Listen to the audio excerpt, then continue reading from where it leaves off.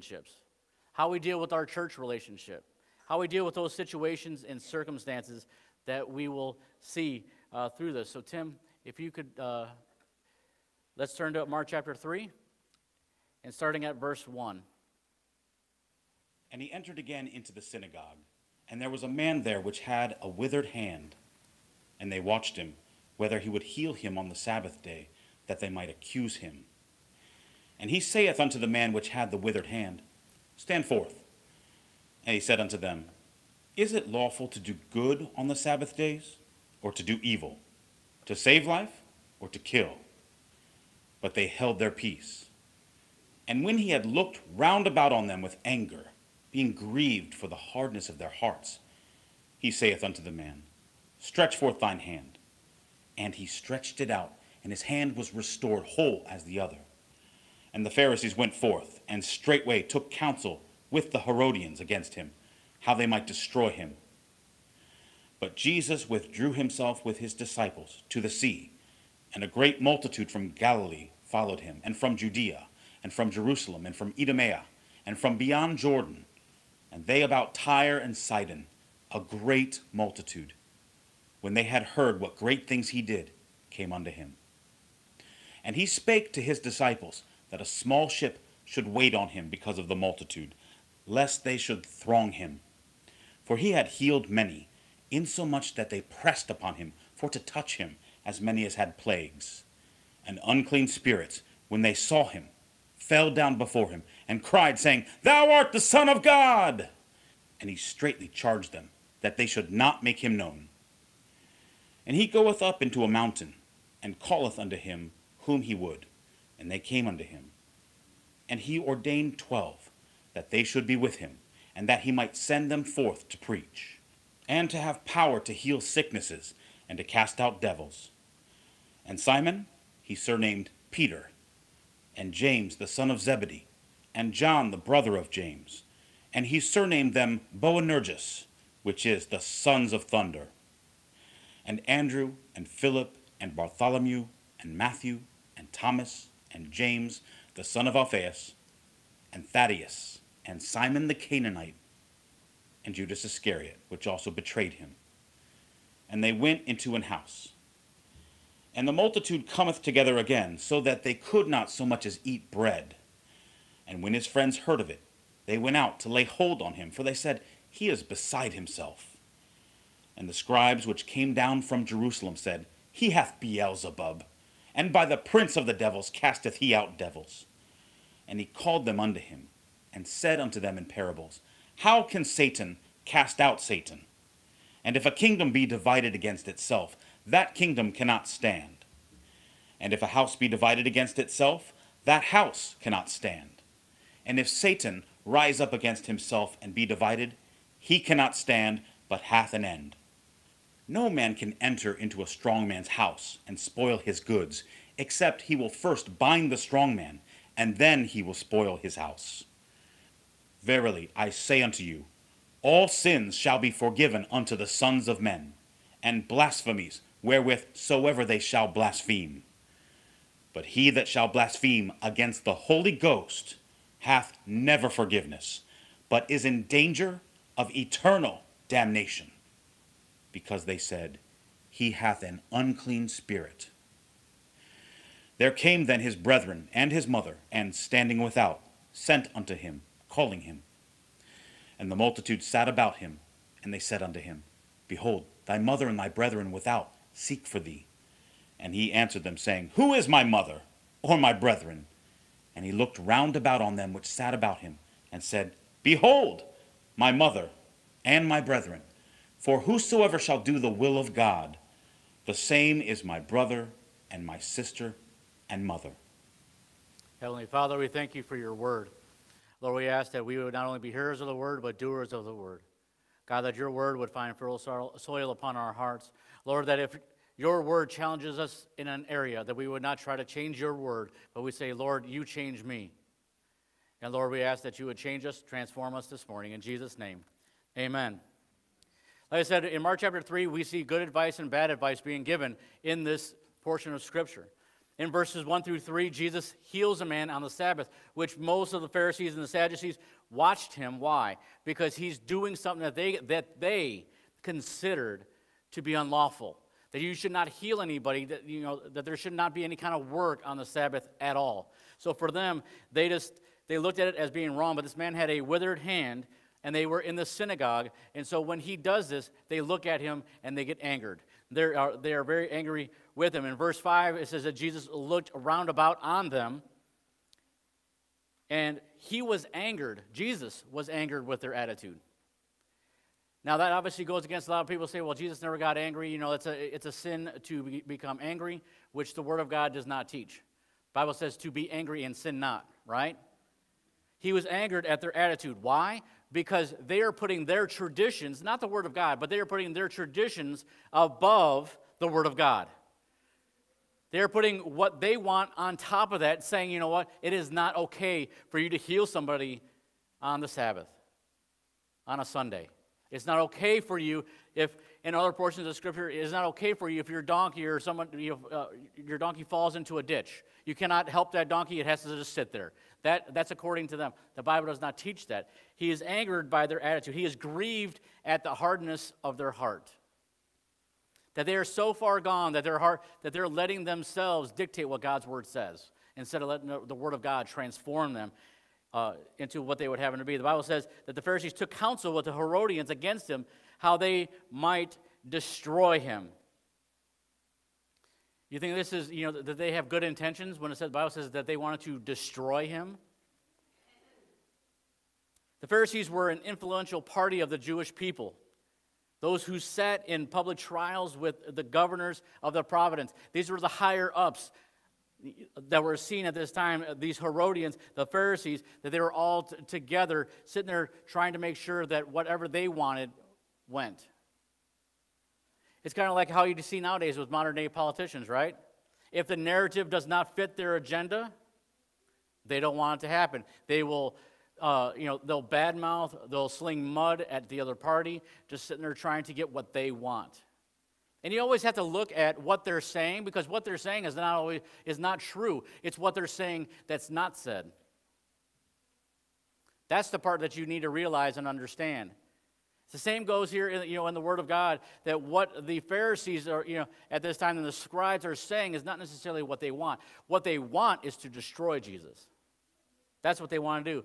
That would be, like what we see in modern politics, is that the other person wants to destroy the other person. They want that narrative to go against that other person. There were others who thought Jesus had gone too far. You say, well, who else? Some of his family and some of his friends. You say, wait a second, no. Well, and we'll talk about this a little bit more on Wednesday night, because the Catholic Church does not believe that Jesus had brothers and sisters. The Bible plainly says that he had other. Yeah, they're not. They're half-brothers. But he does have family besides Mary. Because the Catholic Church teaches that Mary is the perpetual virgin, that she has always been a virgin, that there was no other children besides Jesus, and that's why they have deified her. So that's a little bit of what you're going to see on or hear about on Wednesday, but that has nothing to do with what I'm talking about this morning. His friends, his family, like I said, thought that he had gone too far. Why did they think this way? Well, Jesus drew multitudes of followers. He drew many of followers. And the funny thing is that Jesus oftentimes, when he gets a big crowd, wants to see their heart. So what does he do? He makes a truthful statement that for most of them is hard to understand. He does the opposite of what the modern church does. He actually comes out and makes a truthful statement, and a lot of people leave because they're like, this is a hard saying to understand. The modern church is like, oh, I'm so sorry that I presented the gospel to you. Let me make something up that way you don't feel hurt. In verse 7, it says that he left the city and he went to the seashore. So he has this big crowd of people, but then he goes, you know what, I'm going to leave them, and I'm going to go to the seashore. Most people nowadays love the limelight. They like being in front of everybody. They're like, oh, look at how great. Everybody's, it's all about me. Jesus leaves the limelight. He leaves, the spotlight of the stage, and he says, you know what, I'm going to go over there by the seashore. It says that he withdrew himself, but you know what? As he withdrew himself, still many people came to him. So much so that he had to teach from a boat. Now, I know that there are some that will say, well, see, it's okay, when I don't come during the entire summer because I'm trying to teach my children from a boat. Now, you're trying to teach them how to water ski and tube. That's a whole other story. I'm not against the fact of people taking a vacation for a week or two, or whatever, just to go. But when, you don't see somebody until all of a sudden when summer hits and then you don't see them again until fall, there's a problem. Because you know why? Because you're not growing in the grace and the knowledge of the Lord Jesus Christ. It's okay to recharge your batteries and say, you know what, I just need some time away to refocus. But it's a whole other thing when you're gone and you go back, and it's almost like when you come back, everybody at the church, you have to fill out a visitor card. But their multitudes came for two reasons. There's two main reasons why these people followed Jesus that came out. Mark chapter 3, verses 9 and 10 says this. It says, and he spake to his disciples that a small ship should wait on him because of the multitude, lest they should throng him. That word throng literally means to afflict or suffer persecution. Suffer tribulation. They want him to suffer. They want to try and get him. It says right here, it says, for he had many, insomuch that they pressed him or rushed upon him for to touch him, as many had plagues. And so what we see here is that they want to grab a hold of him and beat him. I mean, basically, they want to afflict him. They want to hurt him. And so they were pressing because they wanted to hurt him, while others wanted to be healed. You're going to have that situation where people are going to want to hear you because of you, the truth that you speak. And you're going to have others that want to hurt you because you speak the truth. Reason number two is that he healed many, and it says, as many had plagues. Plus, unclean spirits or devils, when they saw him, they fell down before him, crying. These are the devils. Let's jump down to verse 21. Verse 21, it says this, and when his friends heard of it, they went out to lay hold on him, for they said, he is beside himself. So they went into a mountain, and when they were into the mountain, there was a house, and it says they went into a house in verse 19. It says, and then the multitude came to the house as well. So the multitude follows Jesus to this house. And what does it say? It says, and when his friends heard of it, they went out to lay hold on him. This was not a lay hold like, hey, I'm going to give you a hug or anything else. This is lay hold like I want to hurt you. This is not lay hands like I want to pray for you. This is lay hands on you that I want to, take you down kind of a thing. When it says friends, these are those that are close to him. These are not just acquaintances. These are the ones that are close to him. Like the old saying says that you can choose your friends, but you can't choose your family. Some of you say, I wish I could choose my family. The Bible says that they were of him. These were not the apostles, but his relatives, his friends, his family. It says they heard of it. It says they heard of his conduct, his preaching, his appointing of the apostles. So they might have had problems with who he picked. They said, you have these ones close to you. Do you not know who they are? And also his drawing such a multitude to his preaching. So there's all this stuff going on. They don't like the way he's acting. They don't like what he's preaching. They don't like the fact that, who he's choosing to be as close, as possible to him. And they don't like the fact that what he's saying is drawing people to him. This is his family. The latter part of verse 21 says, for they said he is beside himself. They thought, in other words, that he had done what? That he had lost his mind. They also thought the fact that he was, angry and furious and mad. They said, and so we have to ask ourselves, did Jesus do something wrong that would constitute this attitude from his family and friends? Did Jesus do something wrong? Did he say something wrong? No. Jesus is speaking the truth. And how many of you know that you could speak the truth in love to family and friends and those that hate you, and they're still going to hate you? Why? Because you spoke the truth.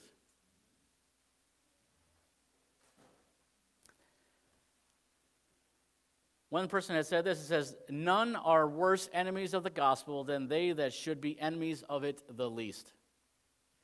You would think that your family and your friends would accept the truth that you're saying, but oftentimes they will fight against it the hardest. Why?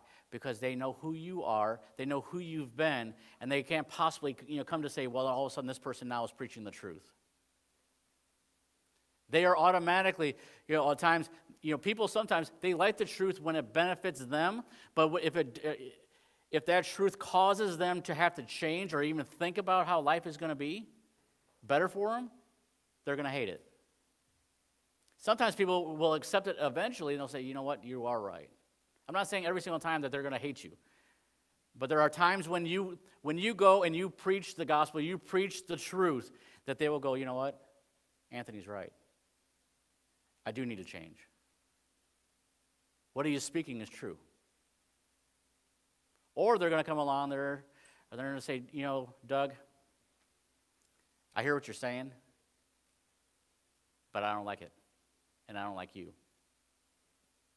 That's what they're going to do. So there's a very practical lesson in this first portion that we're going to see.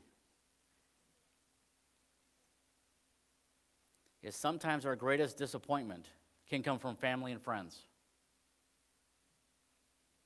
They may say, you know what, you've lost your mind.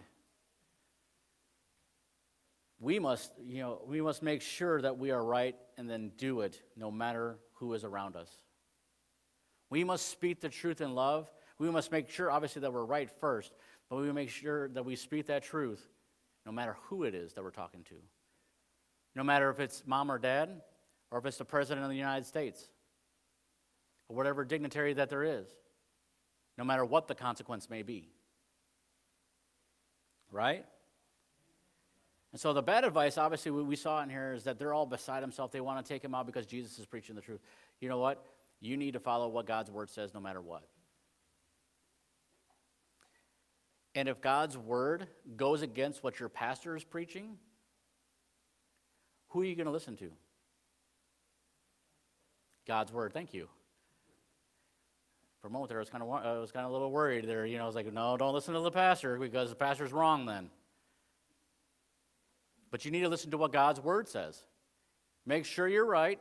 Make sure that it's got, and not the fact of like going, well, pastor, you're wrong and I'm right and I'm so much better than you. You don't even know what you're talking about. But you know what? You come to him and you say, you know what? Hey, you know what? I was reading this and I believe that you might be in error. I'm assuming after 6.5 years that I have not been wrong all that much as far as what God's word says, or I'm preaching what God's word says, I should say, because I have yet to be approached. Now they're like, oh, today is the day. No. Let's skip down a few verses down to verse 31. We're going to read through the end of the chapter. It says, There came his brethren and his mother. So if he has brethren, what does that make him? Does that mean that he has siblings? Yeah, there's that check mark against the Catholic Church. There came then his brethren and his mother, and standing without, sent unto him, calling him. And the multitude sat about him, and they said unto him, Behold, thy mother and thy brethren without seek for thee. So in other words, they're looking for him. And he answered them, saying, Who is my mother or my brethren? He's not being disrespectful at this point, just so you know. He says, and he's not ever disrespectful. He says, and he looked around about on them who sat about him and said, Behold, my mother and my brethren. For whosoever shall do the will of God, the same is my brother and my sister and my mother. What is he saying there? He's saying, you know what? If you do the will of God, you are, my brother, my sister. That's who he's saying. What's the one part of the family that he does not say? Father. You know why? God the Father. Yeah. So the fact is that if we are believers in Jesus Christ, we've believed on the Lord Jesus Christ, we are saved and everything else, the Bible says that we are brothers, sisters, mothers of the Lord. He says, these are the ones that are my family. These are, this is my family. That's why I say that if you have a church family, you have much more than a blood family. Because there's times where your blood family, your kin, are going to what? They're going to come against you, right? Because they may not be saved. But your church family should be there to do what? To encourage you, to help you, to lift you up, right? Here's one of the common opinions in this day and age. Family comes first. Family always comes first. I've heard that growing up. Family always comes first. And I'm telling you, you're wrong. You say, well, my family is pretty important. Yes, I'm not saying that your family's not important. I'm saying that they're not first. This is a popular and politically correct opinion, but it's just an opinion. It's not the truth. The Bible is clear about family, and like I said, it is important. We, if we're married, are to do what? If you're married, you are to do what? You are to leave your parents. Correct?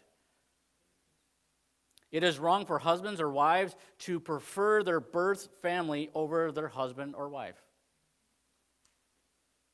You say, what? Wait. Am I just supposed to just totally shun my parents? No, I'm not saying that.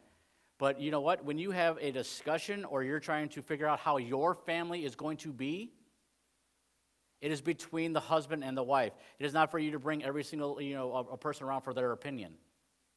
Especially if, this goes especially if you're a believer. You are to go to the Word of God, see what the Word of God says, and I'm going to say, I'm going to go do that. That's your family, that's the family that you have with your spouse takes precedent over what the opinion is of your mother and your father, or your brother or sisters. Right? It's gotten quieter now. Think about it. The other person left their family for you. They're trusting you on both sides of it. Just so you know, there's been many marriages that mommy and daddy have ruined. Do you know why? It's not because they're doing it on purpose. It's because their baby is telling them something. They're only getting one side of the story. My baby would never do wrong. And they're only hearing one side. If your parents, your family, if your parents can give you advice as far as staying neutral, which is a very hard thing to do because it's your child, and your child, in your eyes, a lot of times, can never do wrong. If they could stay neutral and say, well, you know what, this is what the Bible teaches, and actually go from both sides, that's something. But still, even at that, it's supposed to be something that you work out with your spouse. Husbands and wives, you are to work it out yourselves according to what the Word of God says. By a child coming, and I say child, this is like somebody that's 20 plus that's married, it will only put a strain on the marriage. You know why? Because if you say, well, my mom said, or my dad said, you want to start a fire right at that moment? That's going to start a raging inferno. That's going to start, no matter on which side, it's going to put a strain on that relationship. So that way, even if that situation is worked out, when you come over for the holidays, you're bringing the grandkids over, you're doing whatever, that the other one, whether it be husband or wife, is going to go and oh, it was you. It's going to be kind of along those same lines. It's going to be the fact that you're going, oh, so you got a thought about what I'm going to do, huh? Oh, you got opinions on my marriage. Nobody ever does that, right, though? Nobody ever has that problem, correct? No? All right. We are to leave our children alone after marriage, parents. We're to leave our kids alone after marriage. If they come to us, one of the smarter things as a parent you can do is, I think you should go talk to your spouse. That is wisdom right there. That is wisdom right there. I know it's easier for you to air your dirty laundry because mommy and daddy are like, oh, don't come here, my baby. But one of the best things you can do is just say, you know what? You need to go talk to your spouse about this. I'll be praying for you. I'll be praying for you guys. But you need to go talk to them. That's the best advice that I can give you right there. Because you know why? Kids, when they get married, have to learn from their own mistakes. They have to learn from their own mistakes. And it's a scary thing for a kid to do that because, you sit there and you're always used to, ages, 0 to 18, if you get married at 18, 0 to 18, when you fall and you scraped your knee, you're waiting for mom or dad to come over there and pick you up and put a Band-Aid on your knee. But when you go and you get married, it's no longer mom and dad that are going to come, bandage up that knee. It's going to be your spouse. And you trusted them enough, right? And here's one probably the hardest parts. If you believe that you did a good job of raising your kids and teaching them the Bible, then let them put it into action. It's getting really quiet right about now. If we truly believe that God's word won't return back void after we taught them for 18 years, we need to, I'm not saying it's easy. I've never said it's going to be easy because you're always going to want to go, oh, let me put that Band-Aid on. But what needs to happen is that you need to say, you know what, I taught you as much as I possibly could as the Word of God. And there's always that spot where you go, I could have done better, I could have done whatever. But if you've made it your purpose to teach them the Word of God, you need to let them put it into practice and see if it works for themselves. Not because mom or dad said it, not because grandma or grandpa said it, not because my aunt or uncle said it, but because the Word of God said it, and I believe it. Amen? One of the biggest things that we need to realize in this is the fact of the atonement. You say, where does the atonement come in this? The atonement means that it's an act of God reconciling or bringing us back to himself through the death on the cross. Because of the atonement, God reconciled that relationship. We need to, as parents, need to learn to reconcile with one another. As a family, we need to learn how to reconcile one another, just as Christ has reconciled us to him. The Bible tells us in Proverbs chapter 22, verse 6, it says this, train up a child in the way he should go, and when he is old, he will not depart from it. Right? Isaiah chapter 55, verse 11. So shall my word be that goeth forth out of my mouth, it shall what? Not return unto me void. But it shall accomplish that which I please, and it shall prosper in the thing whereto I send it. If we believe that God's word won't return void and we train up our child in the way that they should go, what does it say? When they're old, they're not going to depart from it. That it's not going to come back void. There is an order, and that's God's order. God claims our love first. God claims our loyalty first. That's why I said family is not number one. God is number one in our life. Our first love belongs to the Lord.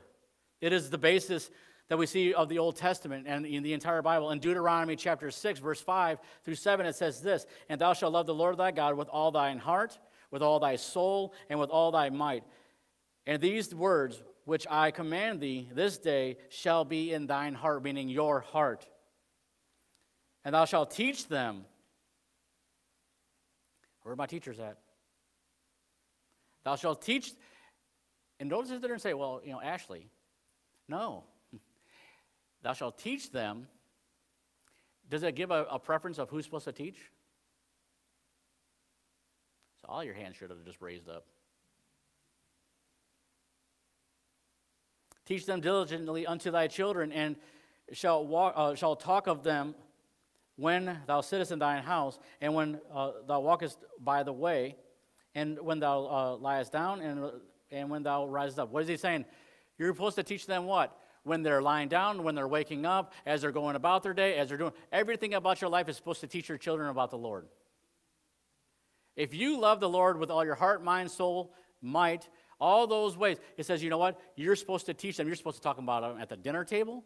You're supposed to talk about them, turn off the TV and talk. Because it's very easy Very easy to go home. After a long day, you're tired.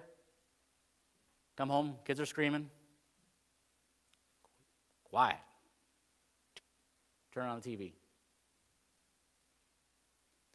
The Bible says that we're to do what? We are to teach them, all throughout our day. I'm not saying that you can't watch TV. Just make sure you're watching something decent on TV, which is pretty hard to find nowadays. And when it says that word teach literally means sharpen. So in other words, in verse 7, it says this, and thou shalt sharpen them diligently. If you sharpen a knife, you can't just go, zzz, and it's good. If you want it to be a really good blade, really good, nice sharp that will cut through anything, sometimes you got to spend hours sharpening that blade back and forth, making sure that thing is perfect. And thou shalt sharpen them diligently unto thy children, and shalt talk of them when thou what? Sittest in thine house, when you sit down in your house, and when you walk by the way, and when you lie down, and when you rise up.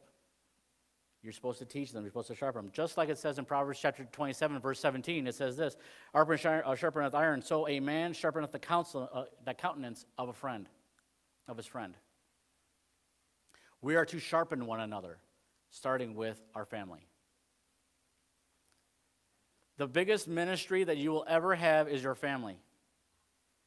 I don't care if you feel like your ministry is to go out and distribute food, if you feel like it's to go door to door, if you feel like your ministry is to go to the nursing home, if you feel like all these different things. Your biggest ministry is your family. And you are supposed to have the Lord first, and then you are to minister to your family. That is why you see so many times where you have people that have like gigantic ministries and their families are in turmoil. Why? Because they put the ministry over their family.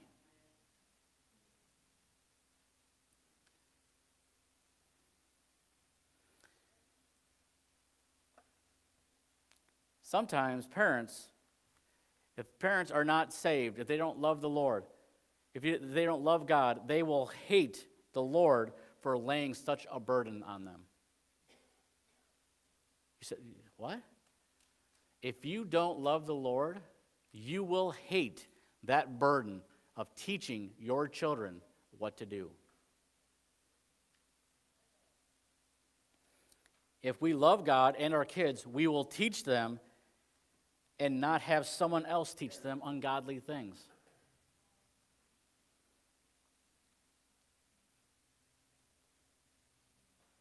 Let me say that again. If we love God and our kids, we will want to teach them and not have someone else teach them ungodly things.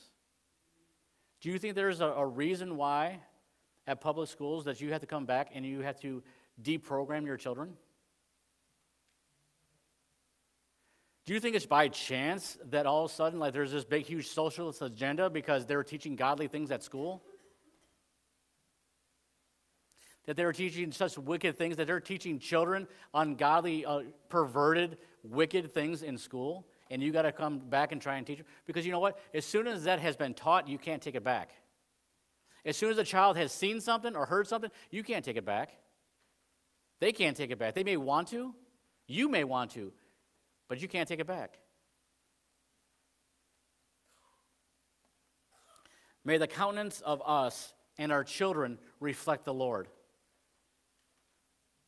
Matthew chapter 22, verses 36 through 40 says this, Master, which is the great commandment in the law? Jesus said unto them, Thou shalt love the Lord thy God with all thy heart and with all thy soul and with all thy mind.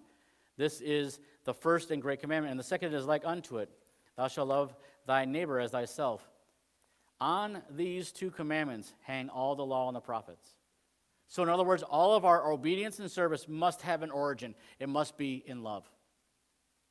It has to be. To everything that we do, to every single way, the good advice is to do what? Love the Lord your God with all your heart, soul, mind, and strength. And to realize and to know that when you have believed on the Lord Jesus Christ, you are a part of the family of God. This is your family. 1 John 3:18 says, My little children, let us not love in word, neither in tongue, but in deed and in truth. You know that truth needs to be spoken? Because I've heard oftentimes people say, well, you know what? I'm gonna show them that I love them. I'm not going to say anything to them. I could do a whole bunch of things for people, and the thing is that a person can, in that moment, or I could sit there and do all these things for them, and they never know that I love them. You have to actually tell them.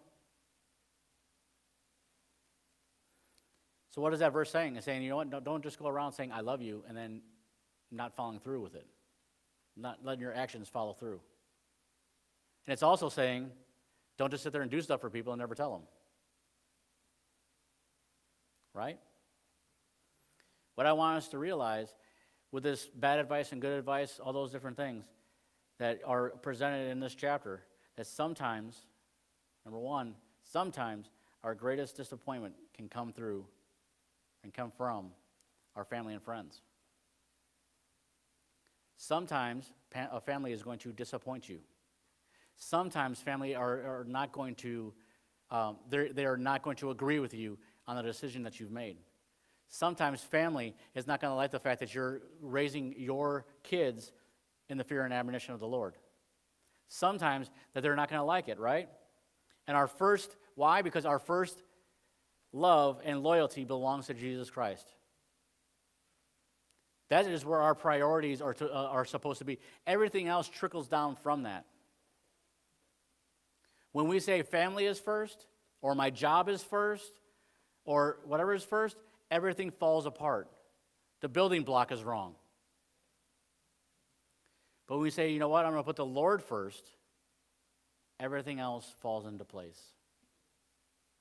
And remember, your family is the greatest ministry that you will have. I know that there's all this talk about, I got to find God's will for my life. I got to find God's call in my life. Your call is to do what? Make sure your kids love the Lord. Teach them. Show them. See, that's a difficult thing. You know what? If you have a child that's young, you grow with them. You learn with them. The child that you have does not know more than you, even though that they tell you that they do. You can grow with them. If that you say, you know what, that means, you know what, I'm not going to allow my kid to learn something that's ungodly. You know what, I'm going to take my child out of school or something like that so I can homeschool them. Your child learns with you. I can guarantee that everyone, if you have a person that's in a child that's in first, second, or third grade, you know what 1 + 1 is. Your multiplication. I hope that you know your multiplication. I hope that all these different words. They will grow with you. And lastly, may we sharpen each other, especially our kids. May we teach each other, especially our kids. That's why we have a family, is to teach one another. No one in here, the last time I checked, and I will say this, has arrived. No one in here has arrived.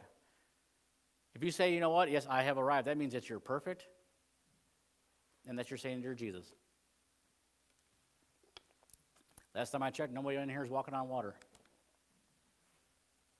But what I want you to realize in all this whole thing is that, you know what, whereas your family and your friends may let you down, that may be your biggest discouragement, and all this that you have going on, you have one.